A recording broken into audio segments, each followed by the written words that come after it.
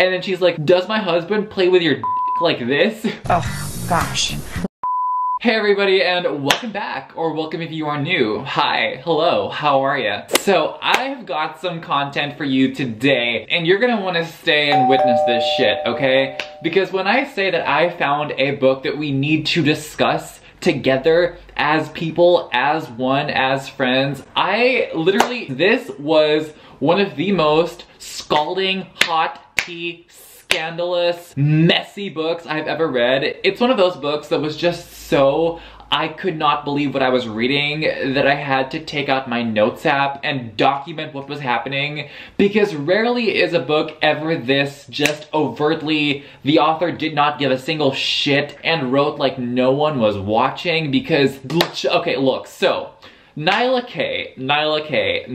fucking K. So I have read books from this author before. I read the book Double-Edged because, look, it was the most cancelled book on TikTok this year. I just had to get into the know. For any of you who don't know, I have this personality where it's like, if enough people tell me not to do something, I will end up doing it, okay? Everybody was like, you should hate this book, it's problematic, burn it alive. And I was like, why though? So yeah, this is like an ongoing series where I read some muddy books that are just like, so we need to talk about them right now. And I do like full spoiler videos just telling you what happens. I've done one for Credence by Penelope Douglas. I've done one for Azula. I've done one for Double-Edged. It's like a thing that I genuinely enjoy doing. So let me tell you about the book that we are going to be discussing today. And that book is going to be Push by none other than Nyla K. I'm going to be spoiling the shit out of this book, but just trust me when I say you are going to want to hear this tea, okay? You're going to want to hear this fucking tea, because this book went to places that no other book has gone. There is a huge difference between mainstream published romance and Kindle Unlimited romance. Kindle Unlimited romance slash smut are the kinds of books that don't give a fuck about mainstream appeal, don't give a fuck about appealing to the widest amount of audience, and so these authors write like no one's watching. So as I was reading this book, I buddy read this book with my good friend Meg over at Reading with Meg, and she hates romance. Like, she doesn't fuck with that genre at all. And she very hesitantly agreed to buddy read this book with me. And when I say this 500-page book, she and I finished this 500-page book in the span of like 2 fucking days. This shit was special. Now, I'm gonna tell you about who I fan casted in this book. And this is really gonna help you with the story, okay? Just imagining these actors and imagining them in the story I'm gonna tell you about is going to enhance your experience, okay? So this is who I imagined in these roles as I consumed this story. So for Ben, I casted Charlie Hunnam. Okay, this is Ben, Charlie Hunnam from Sons of Anarchy and the first Pacific Rim movie. And then for Jessica, I casted Scarlett Johansson. Because, I don't know, the way she was described in the book just gave me ScarJo vibes, and I just had to, okay? And then the character of Ryan, I casted Shawn Mendes. You will see what he gets up to in this fucking book, okay? And then for the character of Haley, I casted my friend Haley. Just kidding, no I did not. I casted the girl who played Hannah in 13 Reasons Why, because I don't know, I was just like imagining if this ever turned into a Netflix movie, she would probably be in it and be, you know, victimized in this situation. And then the character of Tate, okay, Tate. I casted Ryan Reynolds from Deadpool. And just put a pin in that, just wait and see. So now we're gonna get into it. Okay, so the story opens up with our main couple, Ben and Jessica. So Charlie and Scarlett. So they've been married for about 2 decades, and they've got this daughter named Haley. Now, they got pregnant very young, so he knocked her up when she was only 17, and I think he was the same age. Either way, they were not old enough to be touching privates and getting pregnant. Getting pregnant in today's economy without a job, you're fucked. Somehow these guys managed to make a living for themselves. Good for them. We love a good success story despite the odds, you know, pushing back against the odds. And Haley. So their daughter's named Haley. This is their daughter, Haley. And she is coming home for Thanksgiving weekend with her boyfriend.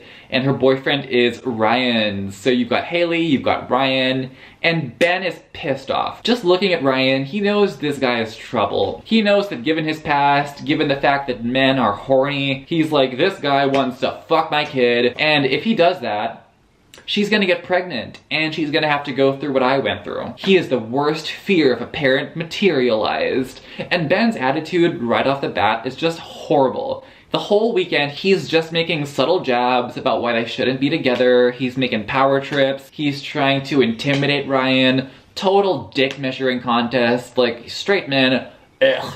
Anyway.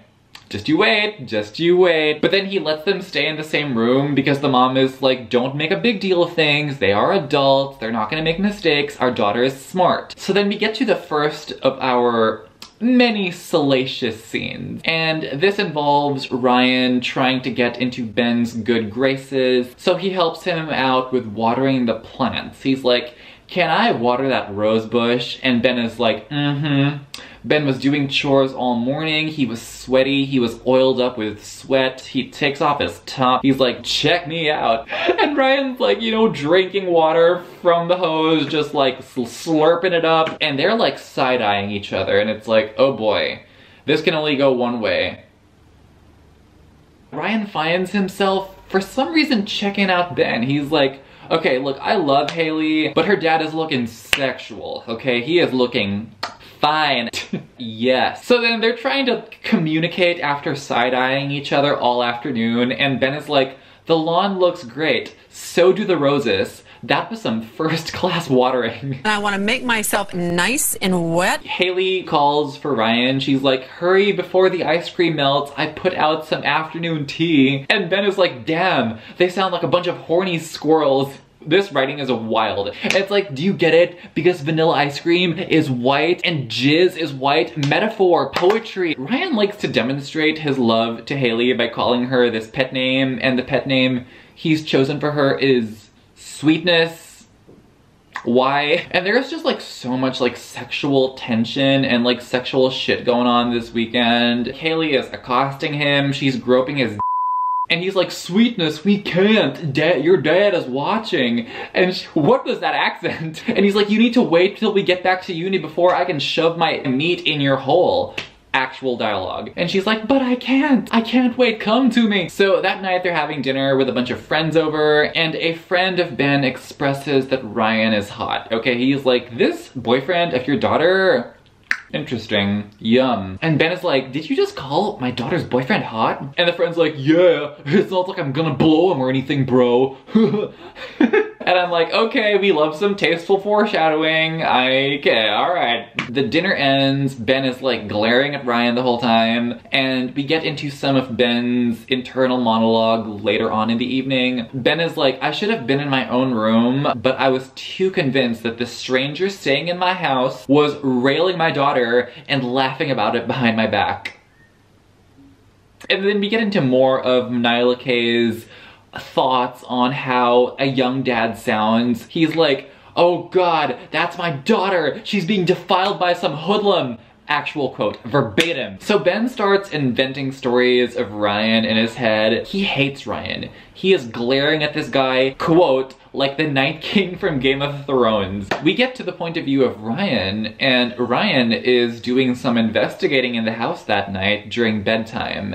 And the door to the room of Ben and Jessica is open, and Ben is pounding her. They are having the intercourse in a house with other people with the door open. If you are gonna take off everything and shove your hard dick in some, maybe consider locking the door, okay? Maybe that is a thing that you should do before you like shove it in her hole. You know, that's just like a thing. Locking doors should be a thing, right? You can't get too comfortable in these situations. You can't get too comfortable during Thanksgiving weekend. You can't. And then Ryan, while watching all this, gets a very awkwardly timed pitching the tent. That's how he does it. So the next day, Ben is all flustered. He's getting drunk in his man cave because he turned the basement into some kind of like man cave or some shit like that. So he's getting drunk and he hears someone come in, and that person is Ryan. And for some reason, Ryan is shirtless. It's sweater weather. So my question is, where did all the clothes go? Where are they? So then Ryan sits next to Ben and they're getting drunk. They're like, you know, necking some beers. I don't know what was in those beers. I don't know what was playing on that TV, but there was something in that beer, okay? There was like some straight up Alex Jones, the water is turning the frogs gay in that beer. Because Ben starts to get aroused and Ryan sees this and Ryan Ben's okay, and Ben down Ryan's throat. And Ryan it's on Ben's chest. They ejaculated onto each other. The father, Haley's dad, received a from her boyfriend. So then both men feel really fucking guilty. They're like, I can't believe I did that. How could I have done that? What's wrong with me? But Ryan is leaving the next day. So they're like, you know what? It's all good. I cheated on my girlfriend. I cheated on my wife. But you know, we don't need to make eye contact tomorrow because Ryan and Haley are going home. I'm going home. I'm not gonna be here. We're not gonna see each other. But then, the next day, plot twist. It turns out that the next day, Jessica wants to go shopping in the outlet store. Okay, so she's like, daughter, Haley, can you stay one more day so we can go shopping together? And Haley's like, yes. And Ryan's like, shit! So Ryan and Ben are forced to be in close proximity and be around each other sexually with the tension from the night before when they both cheated on their respective significant others with each other. So Ben and Ryan are shook. And that whole next day while they are shopping, Ben and Ryan are alone, and Ben is just like super rude to Ryan the entire time. He's like a total bitch, and I was just like, come on, man. So Ryan calls him out. He's like, why the fuck are you being rude to me, huh? Like, you bitch. And they fight, and in the middle of their fight, Ben slams Ryan on the wall. You think he's gonna like punch him in the face, but then no, they start giving each other head again. And then Ryan proceeds to Ben in the okay, no protection is used, and they go at it like 3 times in the span of like 3 hours. And you know this book was not written by a man. When the men in this book can maintain for like 3 hours and 5 times in a row, that's just not what happens. That's just like literal superhero powers. So then Ben is like, you can't stay here, you ruined everything. And Ryan says, actual quote, it takes 2 to and Ben is just like surprised Pikachu face because it's like, I mean, duh. And then Ryan's like, I can prove to you that you want me. So then he his again in the same day. They're cramming as many sessions as they can in the amount of hours that they can do so. At first, Ryan was intimidated by Ben because Ben was being domineering, asserting his dominance over him the entire time. But then Ryan says, and we get this internal monologue, he's like, can you be afraid of someone that you in the I guess not. So Ben is avoiding Ryan, and Ryan gets pissed that Ben doesn't want him, so he's getting all mad. He's like slamming the dishwasher, almost like breaking every single dish this family owns, basically. And then Ben eventually is like, what is wrong with you, Ryan? And Ryan's like, what's wrong with me? What's wrong with you? And Ben is like, touche. Meet me in the shed later, we can work things out. Ben! During dinner, Jess is signaling to Ben that she wants the D. So that night he eats out her and he hears something creaking in the door, and he sees that Ryan is watching them, and not only is Ryan watching them, Ryan is like fully like just right there. And for some reason Jessica doesn't hear. Okay, so he's like in the middle of eating her out, and I was just thinking, how is he going to find the time to leave and work things out with Ryan in the shed? And then we get this quote, I made my wife so hard she slipped into a mini coma. And this isn't the first time Jessica just falls asleep to advance the plot, you know, like, just wait, okay? So Ben goes to the shed, and in the shed is Ryan, and Ryan is in nothing but his underwear. And they make out, and Ryan says, you taste like and then Ben proceeds to eat Ryan's and then he's like, I ate his the way I ate Jessica's. And then Ben Ryan this time, and then he inside him without protection. Also, it's been 3 days and he's calling Ryan baby already. He's calling him baby. Excuse, what? How the fuck?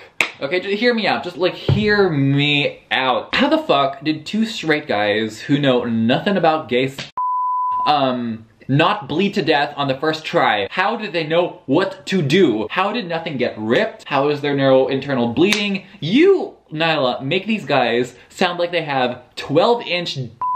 Spit alone does not work. Also, coming 5 times in a row. In what universe? So eventually Thanksgiving weekend ends, and then Ryan and Haley go back to university. Ryan is doing law school. Ryan can't stop thinking about Ben, so he decides to just like go out, clear his head, and he goes to this bar where he meets this guy. Now the guy in the bar is a guy who was at the Thanksgiving party. His name is Tate. And it's like the 2 of them play some game over drinking, and Ryan is thinking that Tate is really good looking. And then Tate is like, I sense that there's some connection between us. So Tate is like, meet me in the bathroom in 5 minutes. And I'm like, Ryan. So he meets Tate in the bathroom, and Tate is like, you know, I know you have a thing for Benjamin Lockhart, so you can f me in the and while you're doing so, you can totally pretend I'm Ben. And Brian's like, okay, let's do it. Now put a pin in that, because oh boy, if you thought Nyla K put this character in there for no reason, just you fucking wait. So some days pass and we find out that it's Haley's birthday, and so the parents drive over to meet Haley. The entire time, Ben is like, oh my gosh, am I gonna see Ryan? I kinda wanna see him though. So they meet Haley, and Ryan, strangely enough, is not there.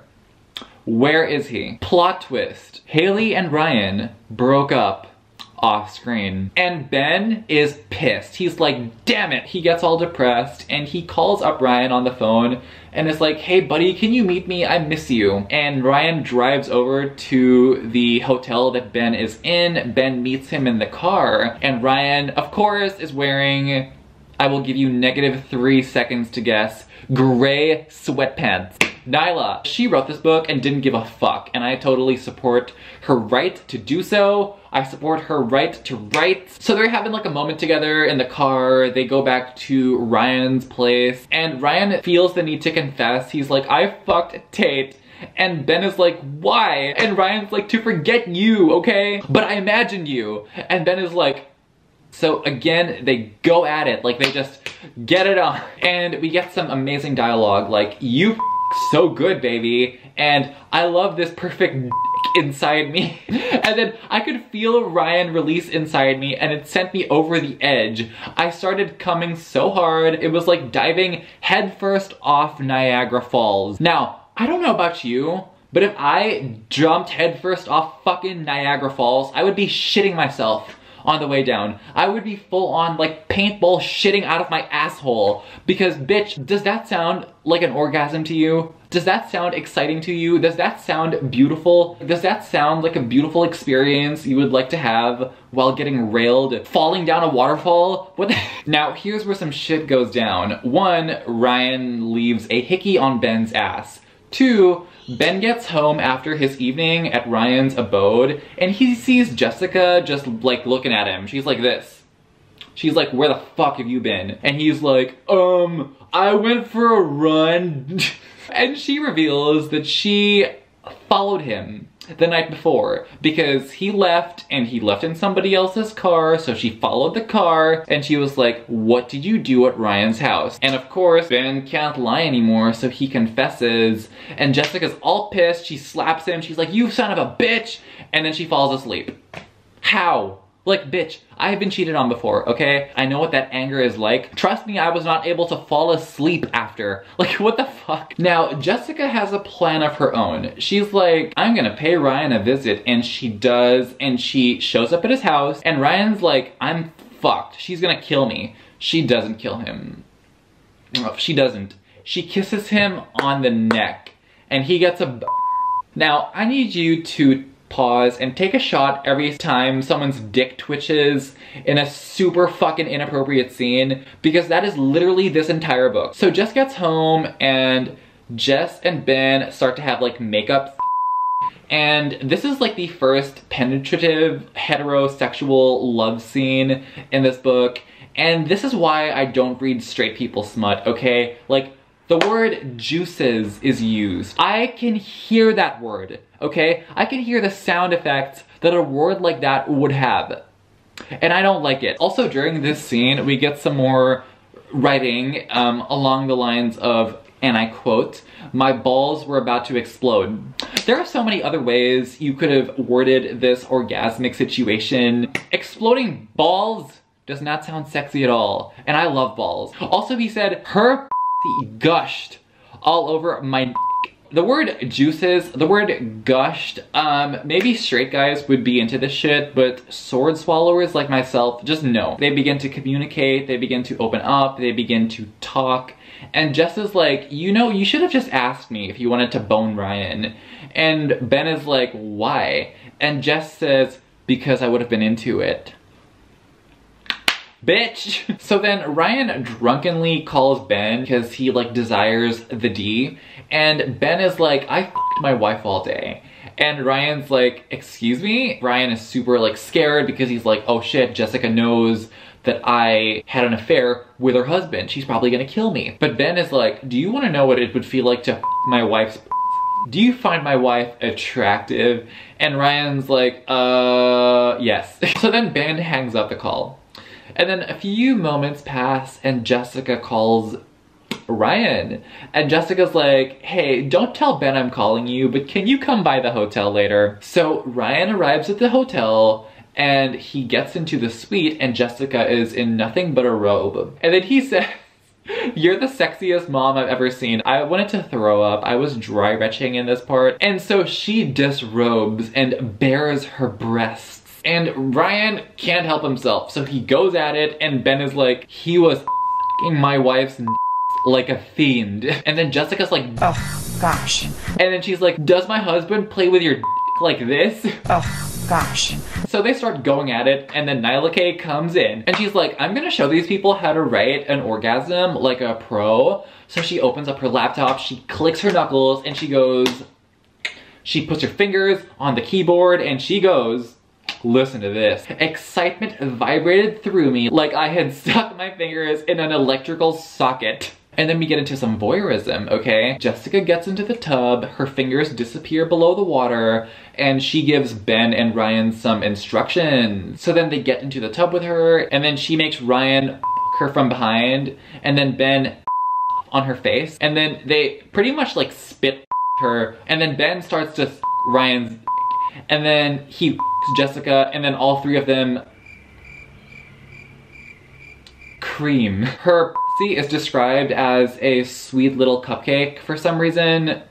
At this point, I was actually starting to get emotionally invested in the story. The couple starts to really take a liking to Ryan, so they invite him to the Christmas party, and Ryan and Ben double Jessica. And then we get into some amazing Jane Austen dialogue, because she's like, you're ripping me apart with your big.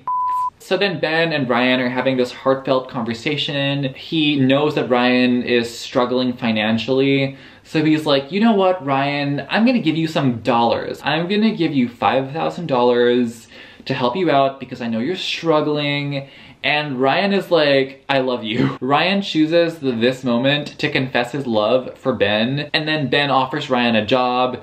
And Ryan is like, Ben, there's something I have to tell you. I love you. And then Ben, like, something flips a switch in him. Like, he just completely wigs out. He freaks out. He's like, dude, you can't do that. What the fuck? No, you can't have these feelings for me. Everything's gonna get ruined. Ryan, understandably, gets really hurt. He storms out. He's like, fuck this. Like, you led me on. You son of a bitch. I am done with you. I'm done with her. Fuck off. So he gets out of there. Now, remove the pin. Because Tate comes back into the picture now. Ryan is all depressed. The place he lives in is 5 hours away. So he just stays in the area a bit. He sleeps in his car. He is in no shape to make a super long drive. So he hits up Tate, the friend of Ben who was at the Thanksgiving dinner, who he fucked in the bathroom. He's like, Tate lives around here. So he hits up Tate. Tate invites him to his house. They get it on again, sexual. And Tate's like, you know what, dude? I was invited to a Christmas party. Do you want to come? Guess whose Christmas party this is? Also, this is a Christmas book. Nice. Anyway, the Christmas party is, of course, Ben and Jessica's Christmas party.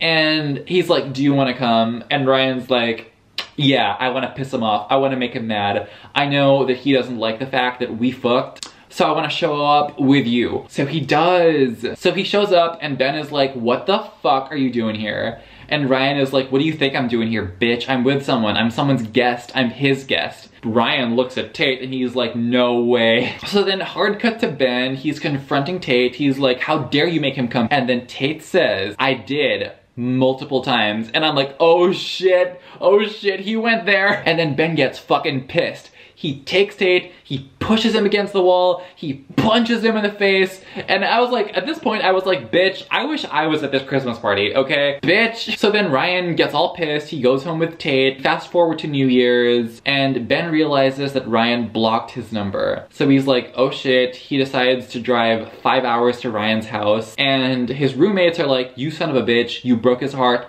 fuck you, get the fuck out of here. And Ben is like, oh shit. So he drives home and then he remembers that he promised Jessica that he would be home in time for New Year's. And I was like, what the fuck? The tension in this scene and the tension and the drama and the suspense in this book in general, like, dude, I was on the edge of my fucking seat, okay? Like, I was just like, fucking shitting myself. It was amazing. This book literally is more intense, more thrilling, and more exciting than anything Stephen King has written in the past 20 years, and your ass can quote me on that, okay? Just putting it out there. So we learned that Ryan apparently went to Boston for law school, and he's living with his aunt in Boston, and we fast forward to the future. Ben finds out about this, and he shows up on Ryan's door. I was emotional, okay? I was getting emotional. I'm not gonna lie. I'm not going to lie to you today. And then, are you ready to shit yourself? Let me know if you're ready, okay? So then Ben is like, hey,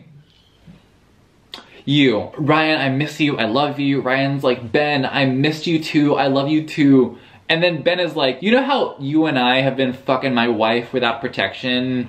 She's pregnant. And Ryan's like, oh, that's great, you came here all the way to tell me that? And then Ben is like, and the baby is yours. Bitch, bitch. What the fuck? So then Ryan's like, oh shit.